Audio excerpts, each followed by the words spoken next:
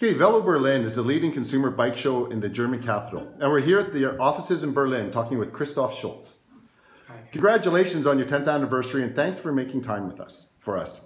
Can you give us a brief history of Velo concept and how the show came together with Eurobike?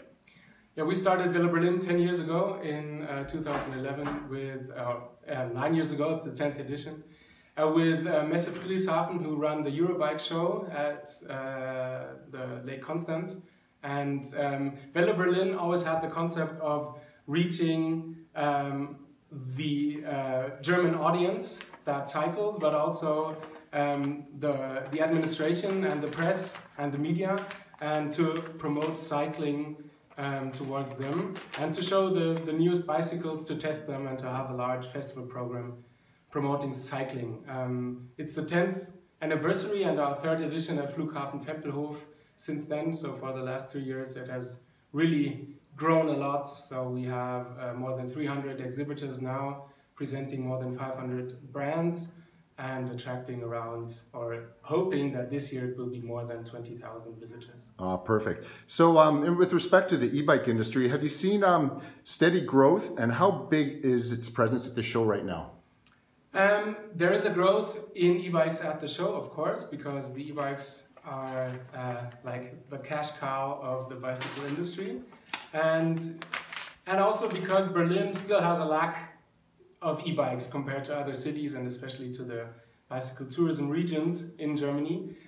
So there is still a huge market for e-bikes in Berlin and also in Germany, and it is growing, but maybe not as fast as you would imagine, because there are still other parts of cycling that are really important to us, and that we also want to present. So it is a big part of the show, but we won't be like an e-bike only show in the future. Yeah, good stuff. So tell us a bit about your e-bike special zone.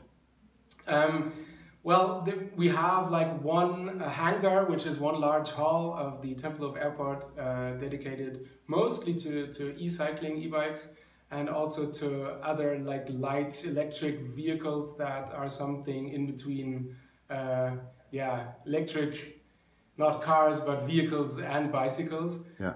But mostly e-bikes for all kinds of e-cycling. And we will have this year a new test track dedicated to e-bikes, with a ramp to test them with the e-motors, and also with a digital registration system. So we're improving in testing the e-bikes, so that we can really have a simple access to testing e-bikes at the VELOBerlin. Perfect. And with the continuing growth in the e-bike market, are there any plans to enhance the e-bike component at the show? In fact, we expect it to still increase a little, but to be honest, our plan is not to enhance the e-bike part of the show, because it's already quite big. Yeah. And we want to be a show for all kinds of cycling and not only e-cycling. Yeah. So it takes a large part of the show, but not everything. Yeah. Well, all the best, and congrats again on your 10th anniversary. Thank you, Christoph. Thank you.